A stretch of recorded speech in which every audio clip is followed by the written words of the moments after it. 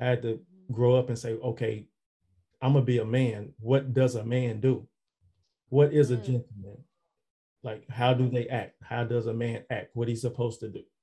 And these days, it's all in your phone. Like, you can Google it. Like, what mhm, do gentlemen do? What's a gentleman? And then as you grow up, you talk to different women, and it's like, okay, this is what women like. This is what women want a man to do. This is how you be a gentleman. And then then of course, growing up, you have other men, on TV, internet, especially today. It's so easy today. You have plenty of men, plenty of relationship coaches that can, if you're a man growing up, a teenager, whatever the case may be, you can reach out to these men. It's quick access these days.